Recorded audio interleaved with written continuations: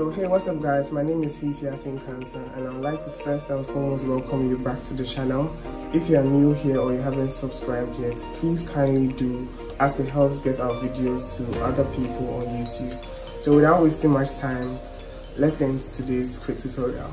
So today I'm going to show you how to get the Fullscreen Caller ID. Most of my friends have been telling me that they always get issues with it. It's either it reverts when they do it or it doesn't work at all.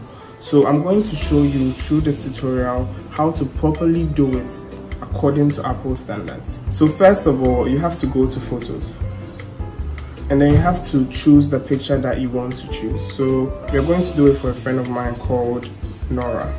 So you tap on her picture, and another important bit is that the picture must be of really good quality, and we must edit it and crop it by the aspect ratio of 2:3.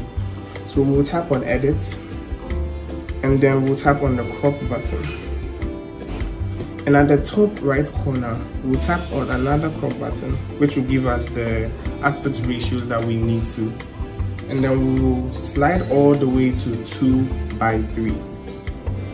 After that, we'll do the necessary adjustments. So let's zoom out and put it in the middle, and then we'll click on done. So afterwards, you tap on the share and assign the picture that you have cropped and edited to the person's contact. So we'll tap on assign to contact, and then we'll search her name. We'll tap on choose and then update. So this is the proper way of getting the Fullscreen Caller ID on your iPhone. So after you are done, another really quick thing that you would like to know, let's say if you want to know if it's actually worked, you go to contacts, then you try and call the person.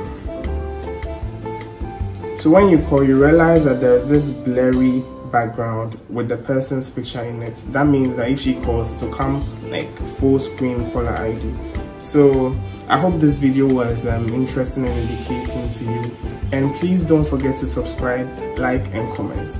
My name again is Assie-Nkansah. Peace, and please stay safe, stay healthy.